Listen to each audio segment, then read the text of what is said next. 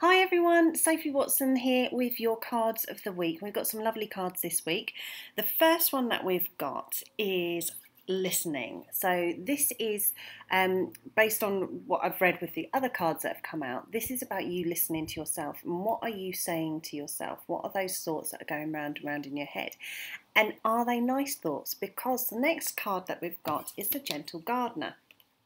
And this is all about you creating your own life, your own world. Everything that's in your world, you have created in some way, and it's by your thoughts and your emotions. So really listen to what you're saying to yourself and what you are paying attention to, and is it what you want in your life for a start? So those things that you are saying that you want to manifest, that you want to create in your world, they're likely to come about.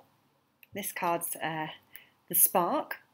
This is all about things manifesting and being created, but it starts with what you are saying to yourself and what you're paying attention to. So make sure they are good thoughts. So those things that you say that you really want. So maybe it's a new job, maybe it's a new relationship, maybe it's a new car, whatever it is, what are you feeling? And really pay attention to it, because it will be created in your outside world. So guys, listen really carefully to what you are saying to yourself this week, and try and make it really positive stuff so that moving forward you're going to be creating it.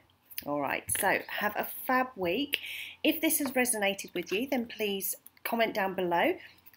If you feel that any of your friends would benefit from it, then just share it with them, and I will be back again next Monday evening with more cards of the week. So have a fab week, enjoy the sunshine, and see you then.